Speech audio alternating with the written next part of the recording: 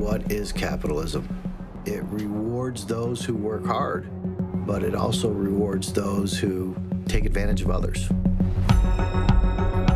After the mortgage crisis in '08, Everybody's looking to get their money back.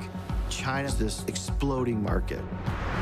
It blew my mind. let's invest in it now. Everybody thought, I want to be a part of the China growth story.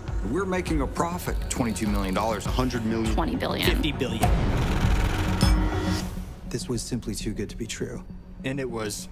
There are no good guys in this story, including me.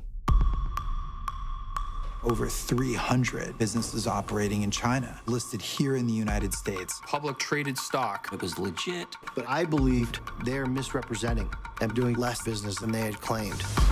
So we went to China to monitor one of these companies. Roads in poor shape.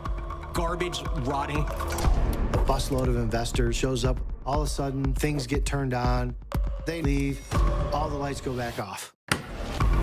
It's a $150 million company. It's a total fraud.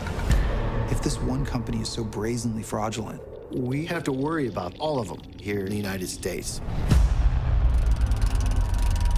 this is the largest financial crime of the last 25 years. We've never seen a credit buildup that hasn't been followed by a major financial crisis. Hold on to your wallet. The government knows what's happening. That money belongs to mom and pop investors. The reality is they're going to do nothing about it. The bad guys in finance are attracted to greed.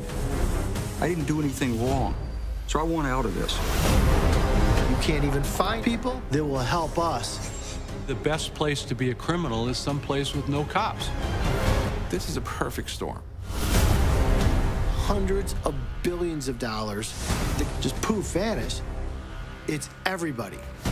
It's every bank. Stay tuned. The China Hustle. There's an old joke that the biggest lie on Wall Street is that this time it's different. In theaters on demand, iTunes, and Amazon Video, March 30th.